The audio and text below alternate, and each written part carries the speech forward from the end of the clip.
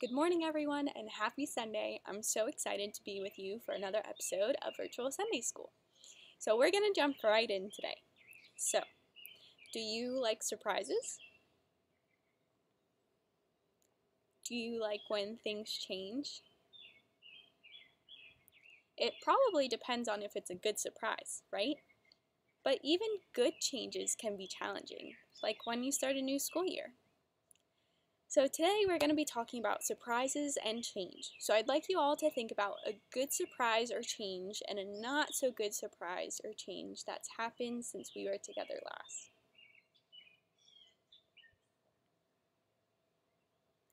I know for me, a good surprise out of all the crazy that's going on right now is just being able to spend more time with family. But of course, a not so good surprise is not being able to see you guys and just missing the people that are far away that I can't see. So, for our opening prayer, I'll say a few petitions and end each one by saying, "Can I get a witness?" So you'll respond, "We will be a witness." Nice and loud. You try. Can I get a witness? Let's pray. Jesus, we know about you because others have told your story. Who will tell it now? Can I get a witness? Your Spirit gives us strength to carry on, even when it's a rock road. Can I get a witness? The world keeps on changing, but your love remains the same. Can I get a witness? Bring us together now to lift our eyes to heaven to hear your story again. Can I get a witness? All God's children say, Amen. Awesome. If you don't have your Bible with you, pause the video real quick and go grab it. So let's all turn in our Bibles to the book of Acts. Acts is in the New Testament and it comes directly after the first 4 books of the New Testament. Can anyone remember what those 4 books are in order? That's right, Matthew, Mark, Luke, and John. What are those first 4 books called?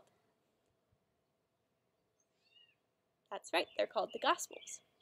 The Gospels show us parts of Jesus' life, death, and resurrection.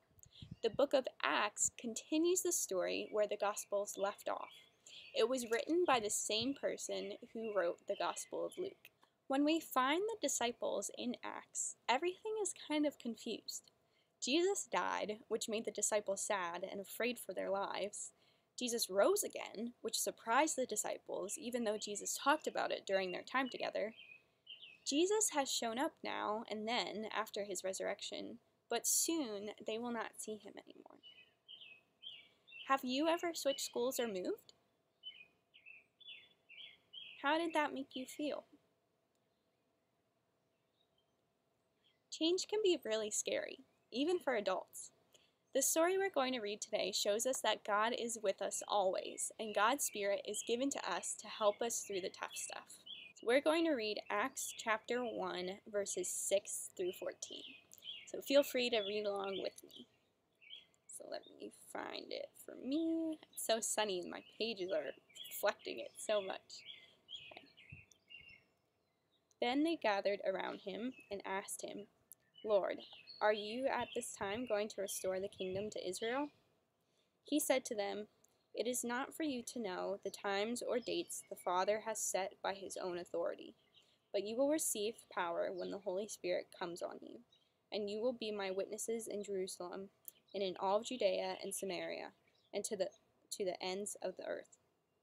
After he said this, he was taken up before their very eyes, and a cloud hid him from their sight. They were looking intently up into the sky as he was going, when suddenly 2 men dressed in white stood beside them. "Men of Galilee," they said, "why do you stand here looking into the sky? This same Jesus, who has been taken from you into heaven, will come back in the same way you have seen him go to heaven." Then the apostles returned to Jerusalem from the hill called the Mount of Olives, a Sabbath-day walk from the city. When they arrived, they went upstairs to the room where they were staying.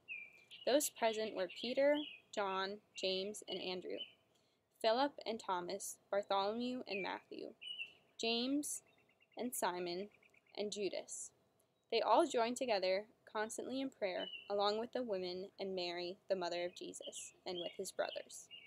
Okay, so in this passage, Jesus was lifted up, and a cloud took him out of their sight. And as the disciples were gazing up toward heaven, suddenly 2 men in white robes stood by them. What would you do if you had seen that happen? I'd be pretty surprised, right? When all these things happened, what did the disciples do? They first prayed. One of the other really important parts of this passage is when Jesus gives them, the disciples, instructions. So he said, "But you will receive power when the Holy Spirit comes on you, and you will be my witnesses in Jerusalem, and in all Judea and Samaria, and to the ends of the earth." So to be a witness for Jesus, that means that the disciples had the job of going and telling everyone about Jesus and his story and his love for everyone. So that was a pretty important job, right? So it's no wonder that the first thing that the disciples all did when Jesus rose to heaven was to pray that they would be able to fulfill this duty that Jesus had bestowed upon them. Okay, so I have some fun facts for you that I'll follow up with some questions for you to think about. You don't have to answer them out loud, but I just want you to think about it, okay? The word heaven means something like God's house. And we talked a little bit of God's house a few weeks ago, or last week. What do you think God's house looks like? Are there bathrooms? Who cleans it?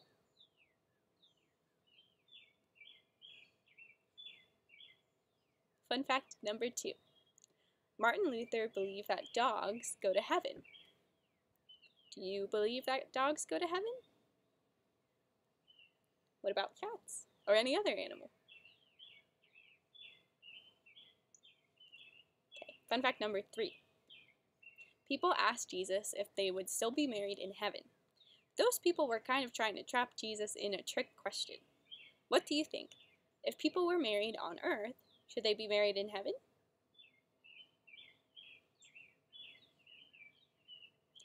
Fun fact number 4. Saying heavens expresses surprise, perhaps because of what the disciples saw at Jesus' ascension. Do you think you would have believed them if the disciples told you what they saw?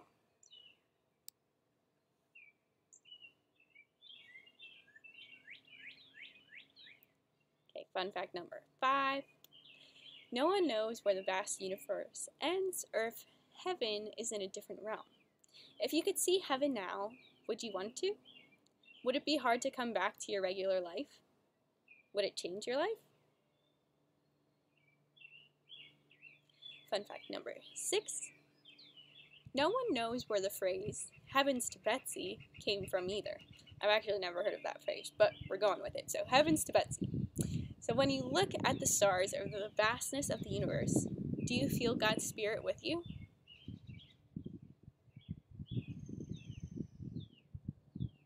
I hope you had some fun with those fun facts and thinking about your answers to those follow-up questions. Our story today was about change and surprise. Remember how we talked about that at the beginning of our lesson?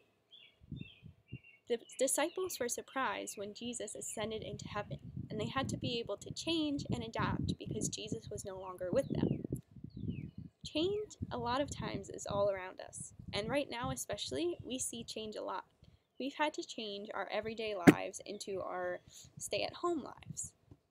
We've just changed into the season of spring. From the beginning of quarantine, we transitioned from winter into spring, and now we're changing from spring into summer. In the fall, you guys will be changing into a new school year, perhaps a new building, new friends, all of that stuff.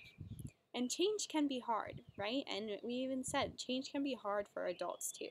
I know I always struggle with change, but Pastor Tim always says something that's always reassuring, is that in change, there is always loss, but there is also always growth.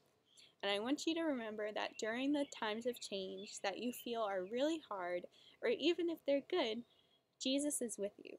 Remember that Jesus is with you in the highest of highs and the lowest of lows and all of the change in between. For our closing prayer, let's do like the disciples did and lift our eyes to heaven. let's all lay flat on the floor, which I'm not going to do because then you won't be able to hear me, but lay on the floor and look to heaven. I'll start a couple of petitions and you can add to them by finishing my sentences silently or aloud. No order, just shout something out at any time. Let's pray. Lord, you left the disciples feeling a little bit confused and nervous. Sometimes we feel that way too, especially when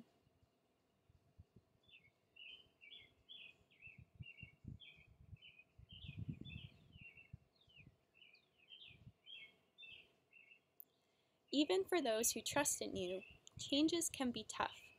Changes like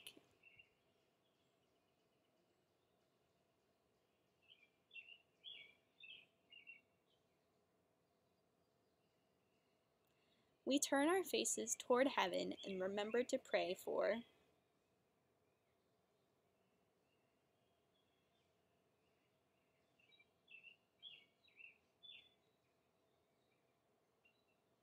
may your Spirit guide us this week and our whole lives through. And all God's children say, Amen. Awesome. Thank you so much for joining me for another episode of Virtual Sunday School. Sadly, we only have 2 weeks left, so it's big sad. But with that, I'm going to enjoy this time that we'll be able to spend over the next 2 weeks learning together. It's supposed to be beautiful this week, so I hope that you can get outside and do something out in the sun and soak up that vitamin D. Also, don't forget that next Sunday is Kids Sunday, which is going to be a super special day celebrating all of you. I'm so excited to be able to share everything that you guys have done over the past year and all the things that you've put together for me, and be able to show them off to the rest of our congregation. It's going to be a really special day, so I hope that you'll tune in next Sunday for that. I hope you have a great rest of your week. Have a happy Sunday, and I hope to see you next time.